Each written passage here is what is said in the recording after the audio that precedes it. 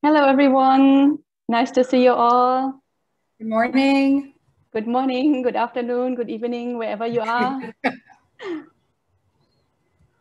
So welcome to session 6 of our course. Today, as promised, we're not talking about any of the foremost theories. We are talking about Bhikkhunī Vinaya and Sikkhamānās training. And so before we start, as usual, I will chant the Namo Tassa. And if you want, you can chant along. Namo Tassa Bhagavato Arahato Samma Sambuddhassa. Namo Tassa Bhagavato Arahato Samma Sambuddhassa. Namo Tassa Bhagavato Arahato Samma Sambuddhassa. Buddhang Dhammang Sanghang Namasami.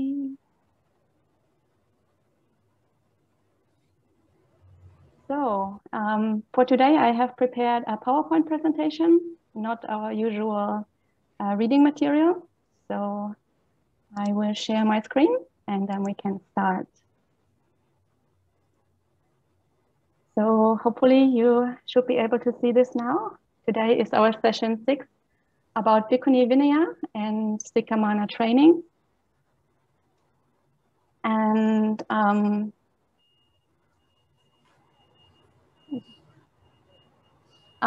when we talk about Bhikkhunī Vinaya, of course, we're not only talking about the Pali school of Vinaya.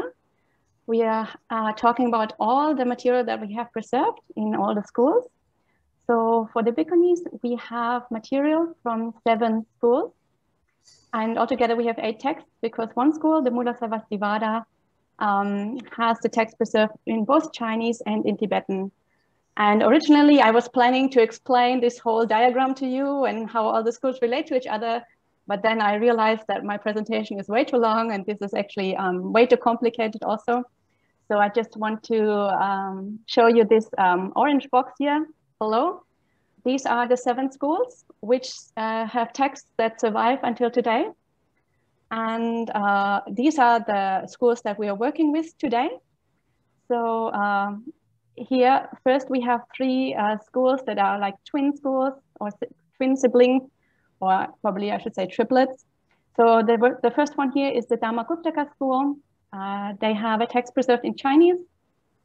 And this is the school in which the Mahayana monastics still practice until nowadays. And then there is the Mahishasaka school, which is also a school that has a Chinese text, but this school is extinct. So nobody is practicing with that anymore nowadays. And then of course we have the Mahavihara, also called the Theravada. Nowadays we call it Theravada, with our Pali text. And then we have 2 schools that are more distantly related to these 3 schools here, which are the Savastivāda with a Chinese text and the Mūlasavastivāda with a Chinese and a Tibetan text. And the Mūlasavastivāda is the school that also still survives and in which the Tibetan monastics practice, or especially the Tibetan monks, because Bhikkhunī ordination was never introduced in Tibet. So throughout the history of Buddhism, they never had Mūlasavastivāda Bhikkhunis there. And that's now there are efforts underway to introduce a Bhikkhunī ordination there, but it's very difficult. And hopefully at some point they will be able to do that. And then very distantly related to the other schools are these 2, which are the Mahasangika with a Chinese version and the Lokuttaravada with a Sanskrit version. So these are the schools that are the most distantly related to the others because they split in the first split. And these are really fascinating texts, especially the Sanskrit one here, because as you can see, this is the only one except for the Pali, which is preserved in the Indian original. So when we translate texts into other languages, then we lose a bit of meaning, we lose a bit of information there. But it is very fascinating to compare the Pali version with this Sanskrit version, especially because they are from so distantly related schools. So we can learn a lot from that, and I will show you an example later on. And basically, whatever these two schools agree on has a fairly good chance of being from the early period of Buddhism, from the unified period of Buddhism before Buddhism broke into different schools. So yeah, we'll see a little bit more about all this later, so you'll understand why this is important. And now I have prepared one small slide for people who have not worked with Vinaya much before. So basically Vinaya, just very broadly, comes in, like the Vinaya is broadly divided into two parts. One is the Patimokkha, which are the monastic codes for the monks and for the nuns. So they contain the main rules. And for the Patimokkha, we also have explanatory material called the Vibhanga, or sometimes called the Sutta Vibhanga. And the other part is the so-called Kandakas, and they contain monastic procedures, such as, for example, the ordination procedure and later rules, and also many stories and so on. So of these two parts, the part that is most like that could potentially be early are the Patimokkha rules themselves. So if you want to study Vinaya that goes back to an early period of Buddhism, then the Patimokkha is the part that we should look at first. And in order to understand the situation for bhikkhunīs here, it's very important to understand the situation for bhikkhus first, and then compare how the situation, like how the Bhikkhunī Patimokkha has fared compared to the Bhikkhu one. So first of all, before we work with the Bhikkhunī Patimokkha now, I want to show you one slide about the Bhikkhu Patimokkha. And if that looks complicated, then don't worry, it's actually not that complicated, and I will explain it in a bit of detail. So here in the first row, what we have here are the different schools of Buddhism, so the Pali school and then various Chinese versions. And here in the first row, what we have are the different classes of Patimokkha rules, from the most serious one, which are called Parajika, to the most minor ones, which are called the Sekhyas. So Sekhyas are basically like table manners and questions of etiquette, whereas Parajikas are very serious. If you break a Parajika rule, you have to disrobe immediately and you cannot ordain again in this life. So you should really try not to break one of these. And now we can see in the class of Parajikas, all the schools have 4 rules. So the numbers agree in all the Patimokkha, and not only the numbers agree, but also the content is the same. So it's the same 4 rules in all of the Patimokkha's. So we can see it's quite well preserved. So that's very good, which points us to the fact that this probably stems from the early period of Buddhism, and very likely even goes back to the Buddha himself, who laid down those rules. And then for the next most serious class of offenses, the Sangha disesas, we have 13 in all the schools. For the Aniyatas, we have 2. For the Nisagiyas, we have 30 in all the schools. So we see there's a really, really good correspondence, and not only the numbers agree, but also the content of those rules agree with each other. For the Pachityas, the situation is almost perfect, but not quite. So there are between 90 to 92 rules in all the schools. And so there is a minor variance, both in the number and in the content. But overall, for a text that is several millennia old and that was preserved across a vast geographical area, pretty much independent from each other, this is really, really an amazing, amazing correspondence here. For the Patidesanias, again, we see that there are 4 in all classes, in all schools. And for the Adhikaranas, we see that there are 7. So if you are a bhikkhu and you want to practice with this Patimokkha, I think you can feel quite reassured that this is actually how the Buddha wanted you to practice, that your rules do go back to the Buddha. And this would, of course, give you a lot of inspiration and a lot of faith in the Buddhist tradition. And the only class of offenses that varies between schools are the so-called Sekhyas, which, as I mentioned, are very minor rules. And they vary from 66 in the Mahasangika tradition to 75 in Pali, and then up to as least, I cannot give a proper number around 108 here. And the reason why I cannot give a proper number is that even within those schools, we have several texts, and those texts do not agree with each other.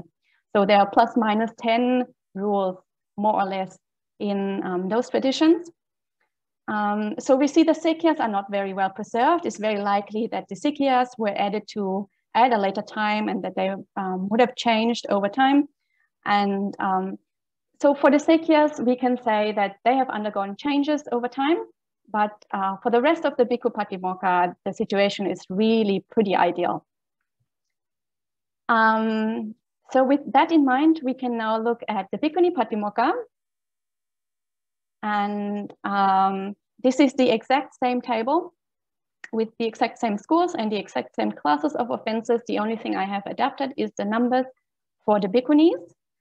And again, we look at the parajikas, and we see all the schools have 8 parajikas, which is good news, because of course, if this is a rule that like if you break it and then you have to disrobe, so clearly you have to be fairly certain what those rules are and what the contents are, and in which cases you would break them, and in which cases it's not an offense. So it's really important that these rules are properly preserved, and we can see they are fairly well preserved. And also the content mostly agrees with each other with minor variances. So overall, we can be fairly confident about the parajikas, and that's very important. For the other classes of offenses, the picture is a little bit different. So for the sangha discourses, which are still quite serious rules, we can see that there are 17 in many of the schools, especially schools that are closely related to each other, such as the first 3. And then there are variances here, 20 and 19. So, and the problem also is that even here, those schools that have 17 rules, these are not necessarily exactly the same 17. So there are small variances here, even in the content of those rules. And in 2 weeks, when we talk about the ascetic nuns, I'm planning to have a look at one of the sangha discourses and compare them across the different schools. So then you can get a taste of like how schools, how one rule or multiple rules could vary between schools. So I will show you an example, just not today. And then Bhikkhunis do not have aniyatas, but they have nisagya-pachityas, and we see that there are 30 rules in all schools except for this school, the Mula-Savasivada, which always seems to have more rules than the others. But if you only look at the numbers, that would be highly misleading, because the numbers agree, but the contents do not agree. So as I mentioned a few times before already in previous sessions, Bhikkhunis and bhikkhus share many rules, but then also each group has rules of their own. So in the class of nisagya-pachityas, Bhikkhunis share about 18 rules with the bhikkhus, plus minus 1 or 2, depending on the school. And so they have about 12 rules of their own. So the rules that are shared with the bhikkhus agree fairly well across the schools. The rules that they have on their own, well, about half of them, let's say about 6 plus minus, have parallels between the schools. So the schools agree on them. And about 6 are a total mess, and they have no correspondence. Even in schools that are fairly closely related, there is a really big mess. So it seems that the Nisagyas, that the situation there is quite confusing, and that they were changed at a pretty late date still. Because as I mentioned, even closely related schools don't necessarily agree with each other. And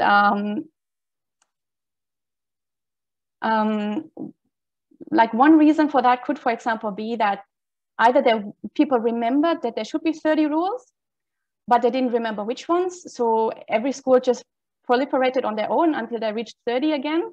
Or they saw that the bhikkhus have 30 in this category, and it was difficult to accept that bhikkhunis had less. So every school came up with additional rules to fill up the 30. So like otherwise it's really difficult to explain how there could be the same number, but so much variance in the rules. And then we come to the Bhachityas, and here obviously the situation is really, really bad. We see in the Mahasangika tradition, we have 141 rules. In the Mahāshasakas, we have 210. So 69 rules, almost 70 rules difference, which obviously is not a good situation. Very, very clearly, there were substantial reworking and substantial additions here in this class. And in this class, we have about 70 rules that we share with the bhikkhus, plus minus 2. And those are pretty well preserved and accord fairly well across the schools. But all the rules that are individual and only kept by the bhikkhunīs are not in very good condition. And then we have the Patidasanias. The Patidasanias do agree with each other quite well, except that the Mulasarasivada has added two more extra, and one that is copied from the bhikkhus. And then for the Sikkhyas, the situation is exactly the same as for the monks. So they also vary, but that's to be expected because the monks' rules also vary. So when we look at the Bhikkhunī Patimokkha, it is much, much less well preserved than the Bhikkhu version. And that's of course problematic. And especially because we see that the Bhikkhu version is well preserved. That means the schools would have potentially been able to preserve texts that well. It's just that, as we mentioned, mostly the monks were the guardians of the text, and they did not practice those rules. They did not understand them that well, and also probably didn't have that much interest in those rules. So that's why now we have that situation as it is. And of course, that's now for bhikkhunīs, practicing Vinaya is much more complicated. It's much more conflicted because like we want to do what the Buddha taught and we want to follow his rules. But on the other hand, we don't really even know which of those rules are early, or for the most part, we know that quite a bit of them are late. So like we cannot have the same inspiration and the same kind of joy that bhikkhus can find when they practice their Patimokkha.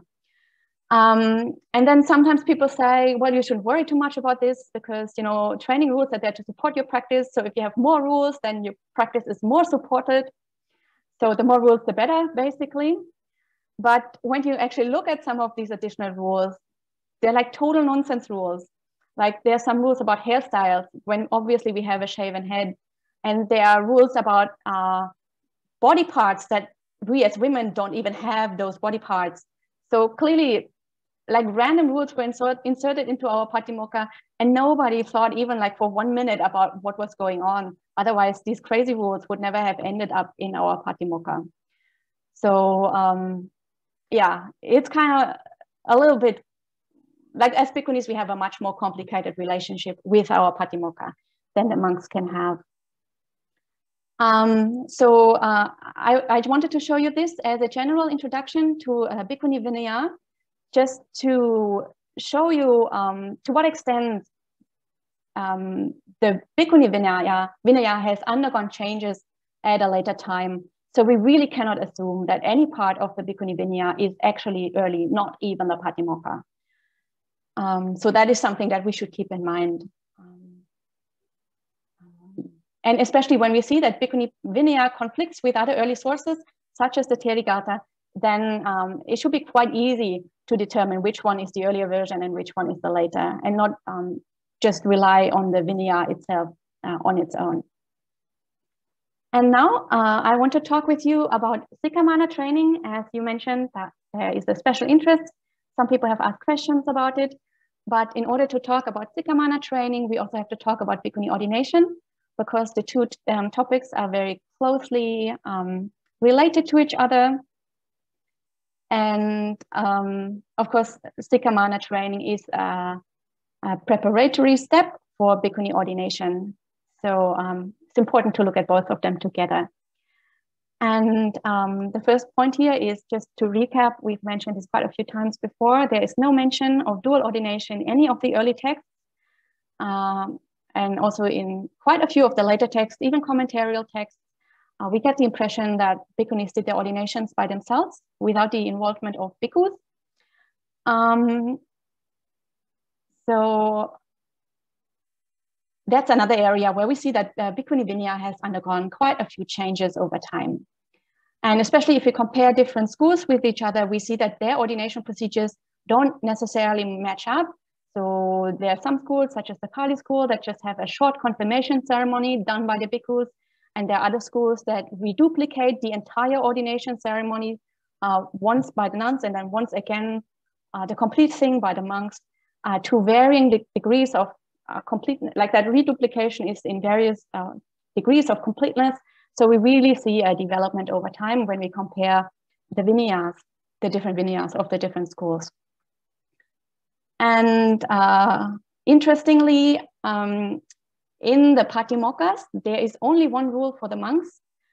But in the nuns' Patimokkha, we have more than 20 rules for nuns, including one rule that is a sangha disesa, so a fairly serious kind of offense. And I put 20 plus instead of an exact number because, again, it varies between schools. In the Pali, we have 24. In other schools, we have a few more or a few less. And one reason why we have so many more is that there's a general tendency in the Bhikkhunī Vinaya to proliferate rules, as we have seen. But another thing is also that for bhikkhus, there is one pathway to full ordination.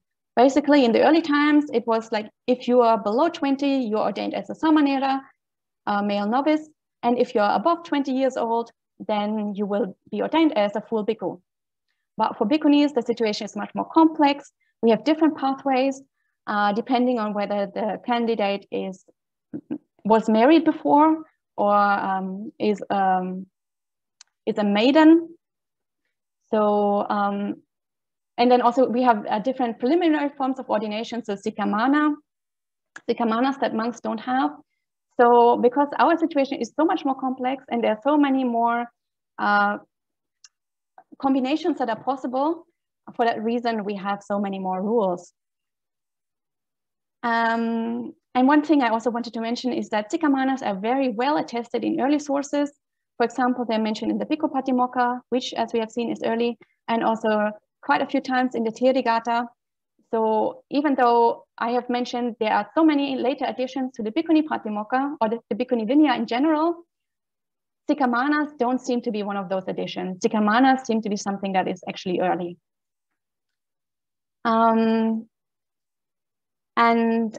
When we talk about Bhikkhunī ordination, it is also important to talk about the terminology we use as Bhikkhunis.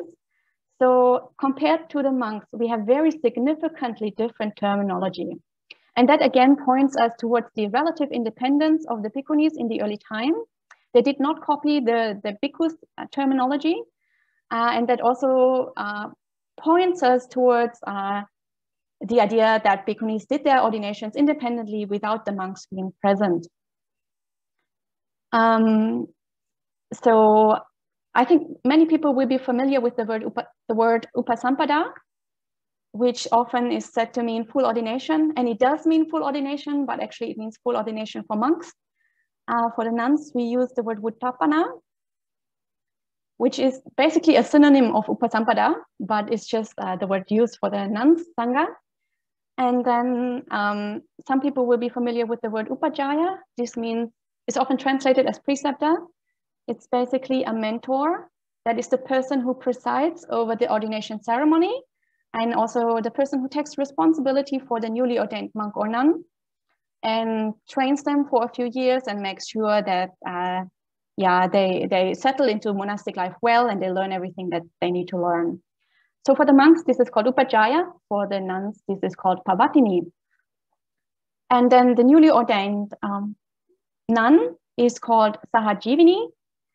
And that is equivalent to the male form sadivihariko, which in a female form would be sadiviharini, but that word isn't actually used that much because well, the proper form to use for females is actually sahajivini.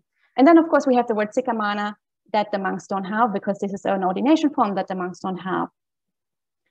And here this is an instance where we see where the Sanskrit Lokuttara Vada text comes in or is helpful because not only in the Pali version, but also in the Sanskrit version, we see that the bhikkhunīs had their own terminology and did not use the monks' terminology. So this is not a feature of the Pali tradition. This actually seems to be a feature of the early sangha in general. And again, this points to the independence of the nun sangha. And also it has been shown that these words are the same or very similar than words that the Jains use in their text. So we know that the Jain sangha was contemporary to Buddhism. The Jain sangha was probably established a few years or a few decades before the Buddhist sangha came into being. So again, that points us towards the idea that probably the early nuns who shaped the Bhikkhunī Vinaya were ascetics, maybe Jains, or maybe just the terminology that we see here might have been terminology that was current among the early ascetics, among the early wandering communities, not only Jains, not only Buddhists, but just generally all the Indian movements, religious movements or ascetic movements. And then both the Jains and the Buddhists might have been influenced by that. But we see that it is likely that the early nuns were ascetics and that they brought their previous experience and their previous vocabulary into Buddhism when they joined the Sangha. And if Mahapajapati and her nuns, her 500 nuns, would have been the first bhikkhunīs, then those were householders, like lay women before. So they wouldn't have known all this terminology. So it's very likely that they would have copied the terminology of the Buddhist monks. But we see that's not what happened. What happened is we copied the terminology of the Jains, or of like general ascetic terminology. So again, it's very unlikely that the early nun sangha was much influenced by the monk sangha at this point. So yeah, it does seem that they were quite independent and did carry out their ordinations quite independently. And one thing I wanted to address is it's sometimes said that bhikkhunīs have this different terminology because their ordination form is different from the monks. So because they have dual ordination, and it is claimed that those terms like Uttappana and Pavatini just refer to the female part of the ordination. So when the ordination is half finished and the bhikkhunīs have carried out their part, that should be called Uttappana.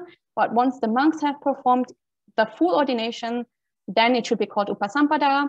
And the female mentor is a Pavatini, but the actual real mentor of the monk side should be called an Upajjhaya, and so on. But actually, that's not what our Vinaya says. So in our Vinaya, I mean, as we know, the Vinaya texts were collected and then transmitted by the monks in the first council. And because those words were unfamiliar to them, because they didn't use those words themselves, they actually added word commentaries. And in the word commentaries, they clearly state Uttappana means Upasampada, Pavatini means Upajjhaya, and so on. So it's very clear that they're intended to be synonyms. And that the early Sangha understood this to be synonyms and not preliminary forms and then later forms of the ordination ceremony. And yes, here I have prepared a slide for you about the difference between Sikkhamānās and Samaneris, because there were questions. I remember there was a question, is a Samaneri or is a Sikkhamānā the same as an Anagarika? So no, Sikkhamānās are actual members of the Sangha, and Anagarikas obviously are considered lay people, and Sikkhamānās and Samaneris also are not the same. So Samaneris, so female novices, and Samaneras, male novices, these are ordinations that were originally intended for children. So adults probably never ordained as Samaneras or Samaneris, unlike the situation that we have today, where both monks and nuns often ordain for a few years as Samaneras or Samaneris before they take full ordination. And the reason, like one of the ways how we can know that these are ordinations for children is the name itself. So Samaneri is a diminutive form of the word Samani. And the word Samanera comes from the word Samana. So it means a small Samana or a small Samani. And of course, samana means ascetic. I think most people are familiar with the word. And samani means female ascetic. So these are children ascetics. So from the word itself, we already know this was intended for children or for teenagers. And samaneris keep the 10 rules, and their ordination is carried out by one fully ordained monastic. So a bhikkhunī can ordain a male samanera, and a bhikkhu can ordain a female samaneri. It's possible to do this cross-gender. It's not recommended, but if you do it, then the ordination is fully valid. So there isn't really a problem with cross-gender ordination here. For a Sikkhamānā, the situation is different. She has a higher status than a samaneri and a samanera. So she has a higher status than a male novice also. In most schools, she keeps 6 rules. In those schools where she doesn't keep 6 rules, she keeps multiples of 6. So 12 or 18 rules, which again points us to the fact that probably that was a proliferation, and probably 6 rules might have been the early version, if there was an early version at all. We're going to have a look at these rules because we've talked about this before. Of course, now this is very confusing because samaneris keep 10 rules, Sikkhamānās keep 6 rules. So what's going on here? We're going to look at the rules and see if we can make sense of that. And Sikkhamānā ordination is carried out by a full sangha or fully ordained bhikkhunīs. So this cannot be carried out by monks, and it also cannot be carried out by one individual monastic. And it's intended as a preparation period for full ordination. So in a small way, this mimics the way that bhikkhunī ordination would have been done in the early times by bhikkhunis alone. And so a Sikkhamānā is already accepted by a full sangha. So she has more connection with the sangha. She has people to turn to if anything happens to a preceptor. She has other people who already have a relationship with her who she can turn to. So this is basically an additional layer to almost be a bhikkhuni already, but not quite yet. And oops, this is a slide where I have collected a few open questions about Sikkhamānās. Of course, there are many, many more open questions about Sikkhamānās, and we're not going to mention, we're not going to answer them all, but just to talk about the gray areas where we don't really know much about Sikkhamānās. So the first thing I've already mentioned, what are the rules? We are going to look at that in a minute and see if we can find an explanation that does make sense of the situation. Then there's also the question, in the early times, did everybody take Sikkhamānā ordination? And there are reasons to think why that wasn't the case. So in the developed Vinayas as we have them today, which obviously changed over time, Sikkhamānā training is mandatory for everybody who wants to take bhikkhuni ordination. Independent of the question whether they were married before or not, and how old they are, and whether they are children or adults or whatever, Sikkhamānā training has become mandatory for everybody. But it's likely that in the early times that might not have been the case, and it's possible that that only people below the age of 20 would have taken full ordination. Would have taken Sikkhamānā training in preparation for their full ordination at 20. If they were unmarried. And if they were married, actually, it's possible for bhikkhunis to be fully ordained at 12 years of age. So way before the bhikkhus. Bhikkhus can only get fully ordained at the age of 20. But if the girl was married before, she could take full ordination at 12 years old and Sikkhamānā training at 10 years old. And the reason for that, of course, is that in that time in India, a girl that was married had to leave her family, go to the in-laws' house, where she was often treated quite badly, where she was treated like a servant, where she had to take a lot of responsibilities, and where she had, like, basically her childhood was over at that point when she got married.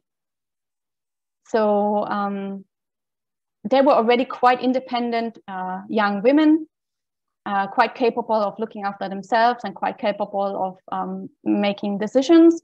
So that's why they could gain a full ordination at a pretty early stage at 12 years old. And then another question that comes up, did all Sikkhamānās train for 2 years? Or was the training period previously different, or was there a fixed training period at all? So nowadays the training period is 2 years, but there's really no hint in the early sources that was the case for everybody back then. And then the last open question I wanted to mention is that there is a very persistent belief, and also attested in several of the Vinayas, that the reason why a Sikkhamānā has a higher status than a Samaneri, but yet keeps less rules, is that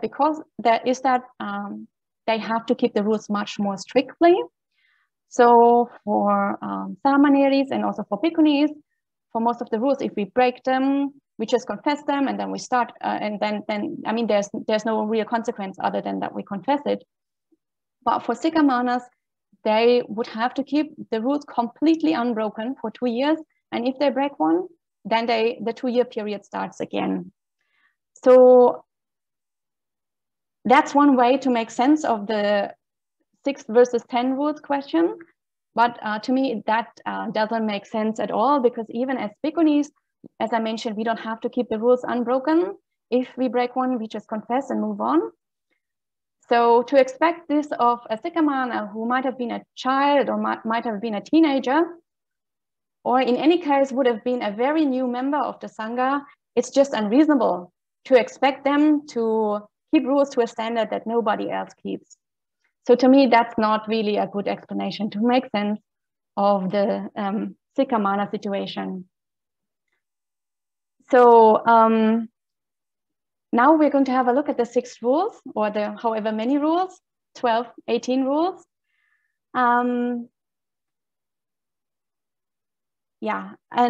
Before we do that, actually, I just wanted to mention that there are a lot of open questions, and I hope you can see that the situation for Bhikkhunīs is quite unsatisfactory in regard to our Vinaya. And in my personal opinion, only very little research has been done in this area. And I'm hoping that there are areas in which we can still resolve open questions if we do more research. So it doesn't need to be that confusing and that messy forever. So I think probably we can discover a few things and clarify a few things. And that's why I'm doing translations. I'm translating the 5 Chinese Vinayas into English. And I'm hoping to do a lot of work with that in the future. But at the moment, unfortunately, not much work has been done in that area. So we are in the situation that I have presented today, where we actually have more questions than we have answers. And it's good to keep that in mind also when we now look at the rules, because that's also going to be a bit messy. And I have not prepared a slide for this because there's a very wonderful website which has a good overview. So we're going to use that website instead. And I will share that website with you now.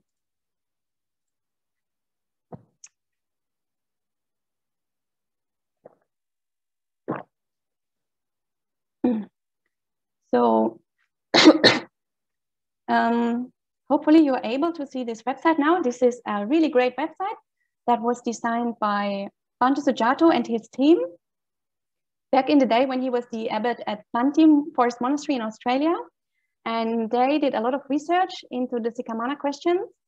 And he had nuns on his team who did speak Chinese.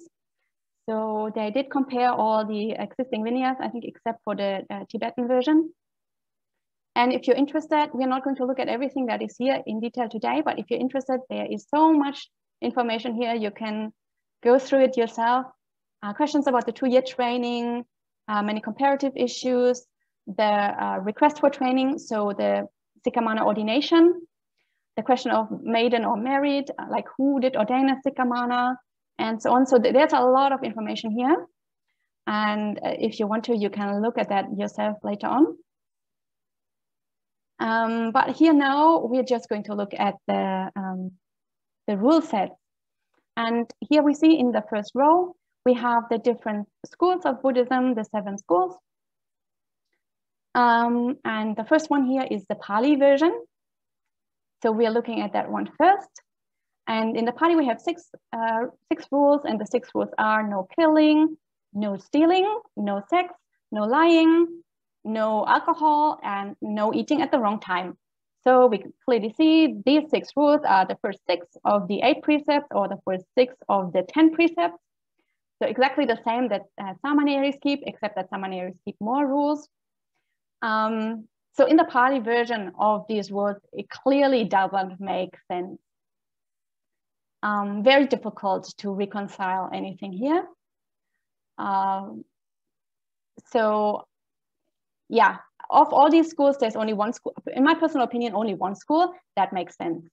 But that doesn't mean that that school is early. But we'll see that in a minute.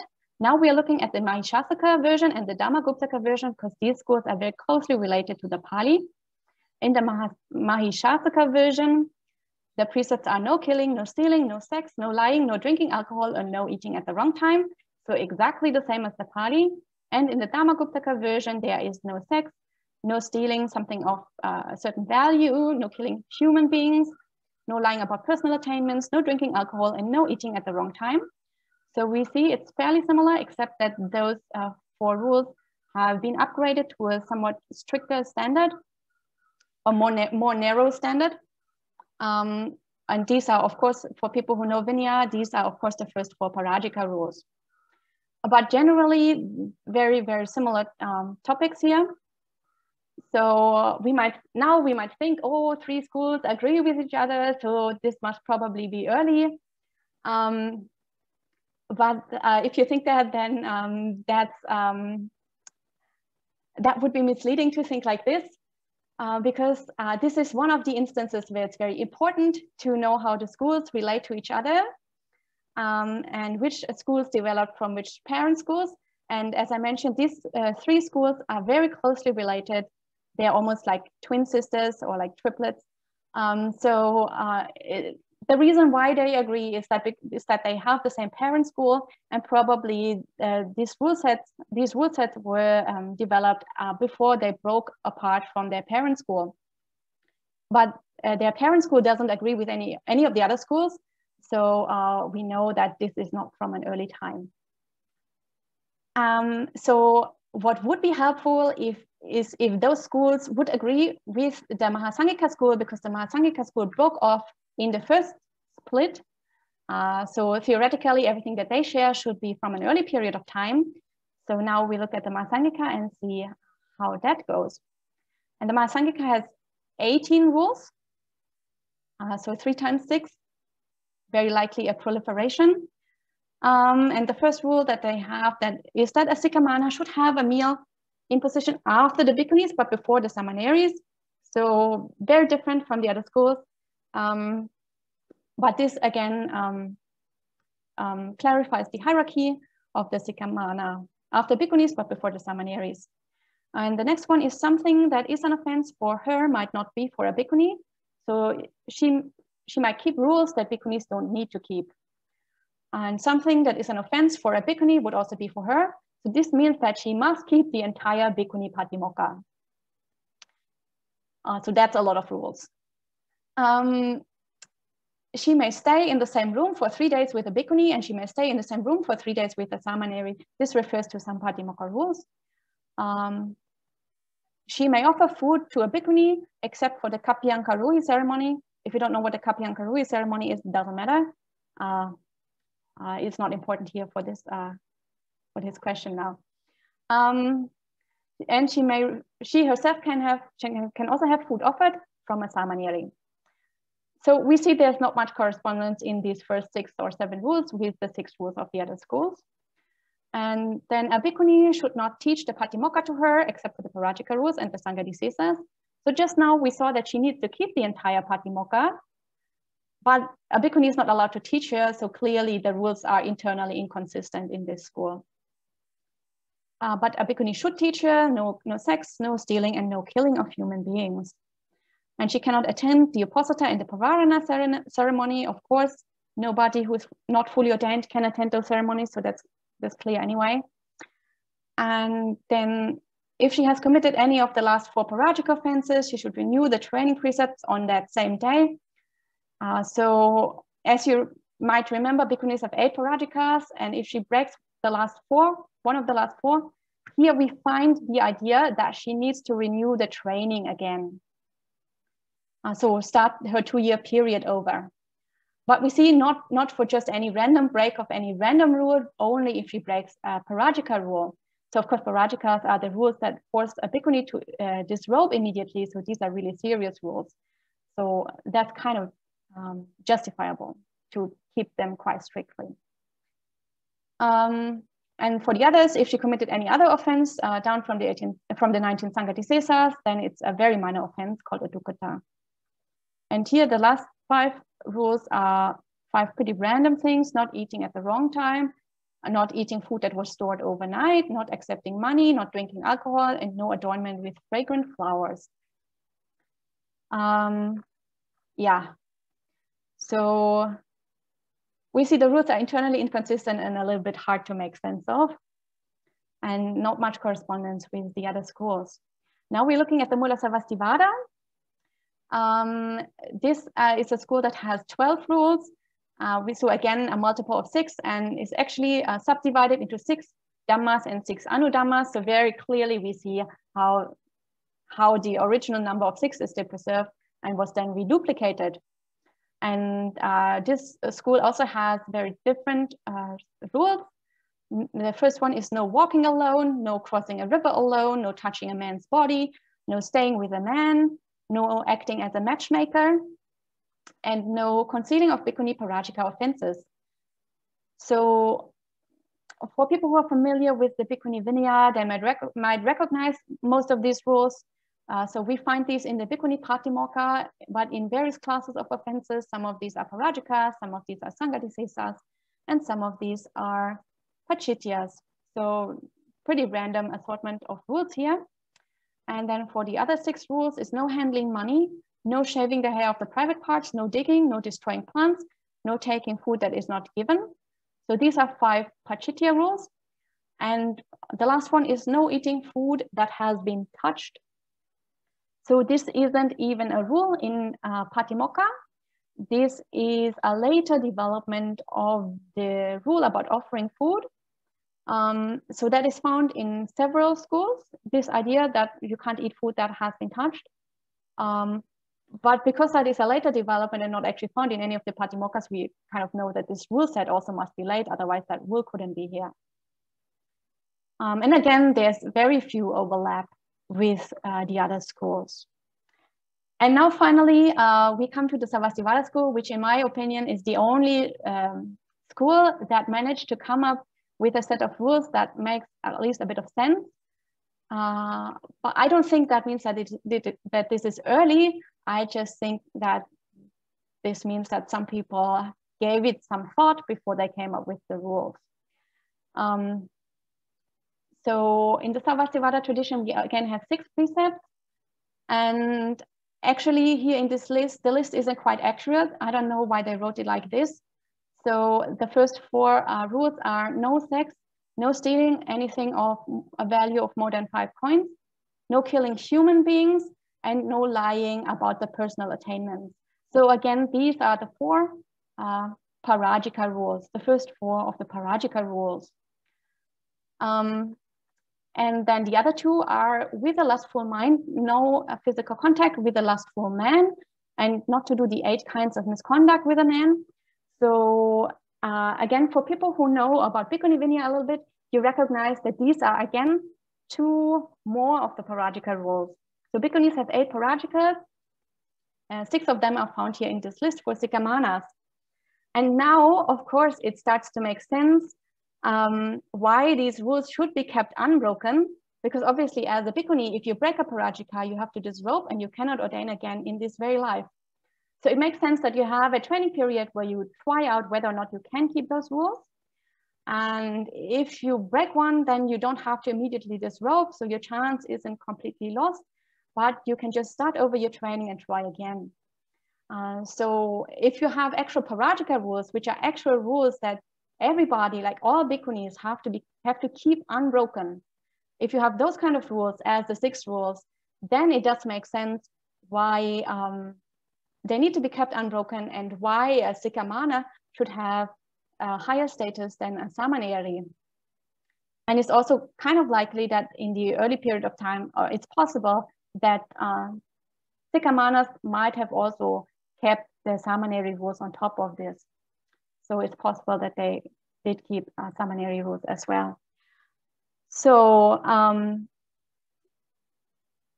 now we've had an overview over the Sikkhamāna precepts. I hope you have seen that the situation is complex.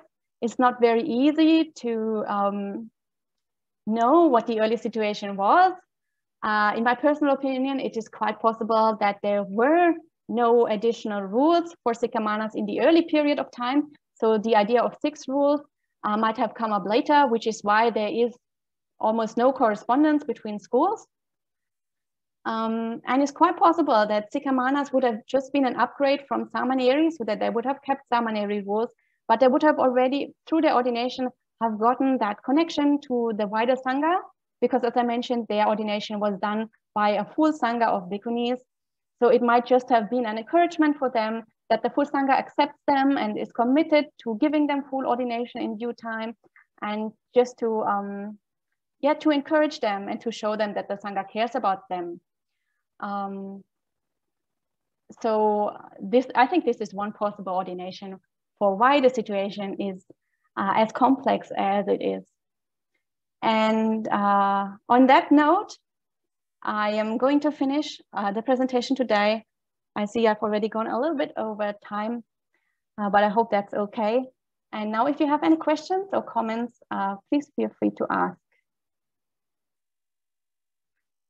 Yes, Vanessa, I see you raised your hand.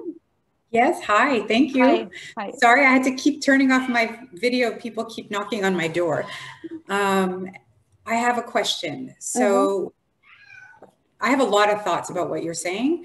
I think you're making, my cat's, sorry about my cat. You're making a really extensive argument that, again, I want to say I think you should write about questioning how strongly we uphold the Bhikkhunī Vinaya. So I think that's like you're just kind of, you're laying it out over and over again. So I think this is really interesting what you're doing. I have a technical question. I'm not good at Vinaya, but my understanding is that there's a strong argument in scholarship that the Pali Vinaya may have been produced in Sri Lanka. And that when you study the Pali Vinaya in its context and compare it to something like the Mahasangika, it may be that it's locally produced, which is why it might be so different. So I don't know what the history is of the Mahasangika, but a lot of those, I've never looked at this the way you just showed, but a lot of those rules seem to me to be very Brahmanical, very caste aware, hierarchically aware. And so I'm wondering if there's a kind of, if part of the difference between these traditions is where they're produced and what they're responding to, which may also help your argument. If we can identify the Mahasangika as a North Indian and sustain the argument that Pali is a Sri Lankan production, then that also can help your case, I think. So you think that the Pali version has Brahminical influence, or that the Mahasangika? No, I think the Pali version is not Brahminical. I think that one is, and so the argument of people who work on Vinaya in scholarship have repeatedly made the case that the Pali Vinaya is probably got origins of it, obviously North Indian, but that it was mostly produced in Sri Lanka because it doesn't seem to resonate with a North Indian worldview.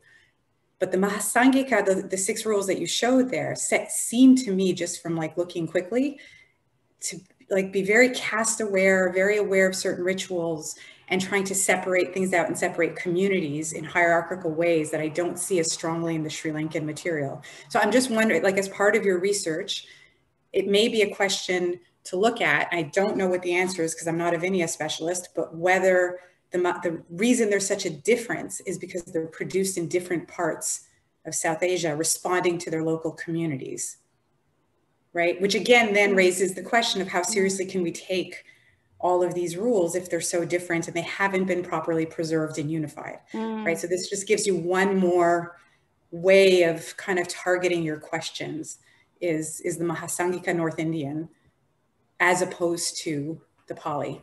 So the scholar that's been so strong on arguing the Pali materials being Sri Lankan is Gregory Chopin. I don't know if you've read him or know him. I know him. I haven't read too much. Yeah, but I know him. Yes. I would definitely recommend. He makes this case over and over and over again, and he's kind of taken as the classical material at this point in scholarship. So it's worth looking at why he thinks that, and how he makes his case versus what might be the situation in Mahasangika.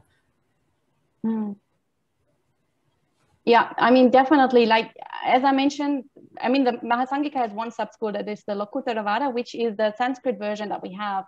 Right. And definitely when we compare the Sanskrit with the Pali, we can see that they have developed in very different directions, especially in the rule explanations.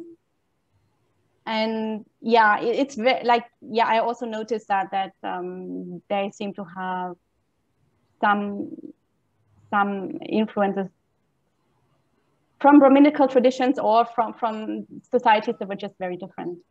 Well, they're interested in different things, right? Like that's what's so interesting. The Mahasangika is so different.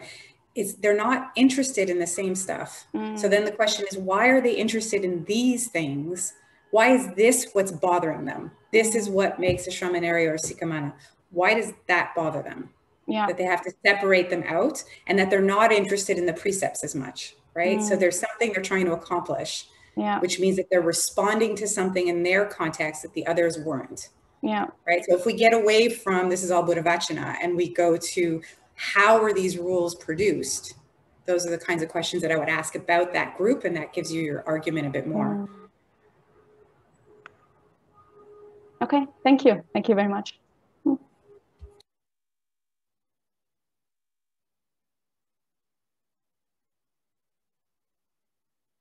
Any other questions?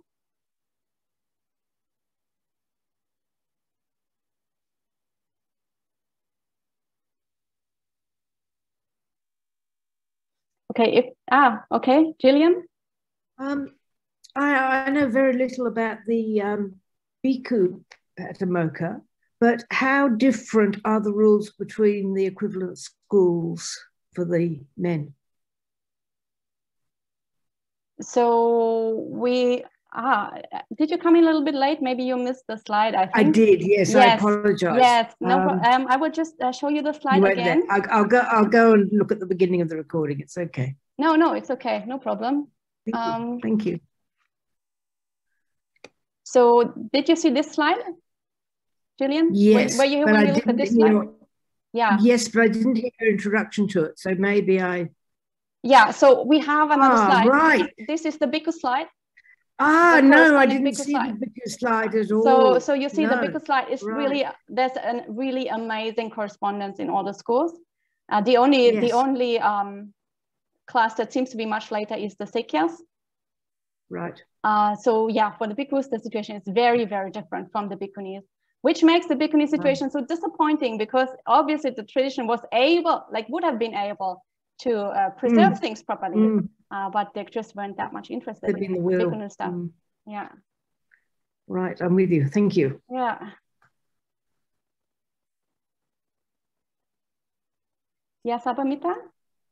I would just thank you for putting all this together and presenting it in such a nice way. It's really great to see that put together like this.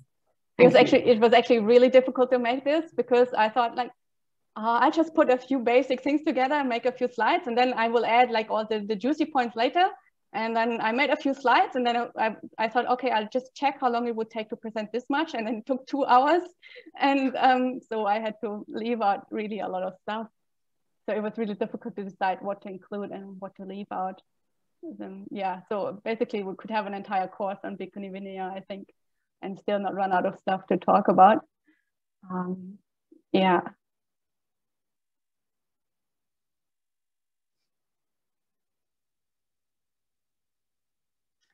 Okay, if there are no further questions, I think we can finish for today.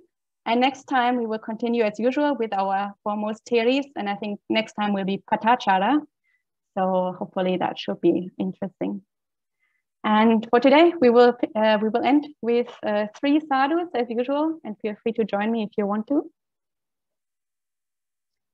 Sadhu, sadhu, sadhu.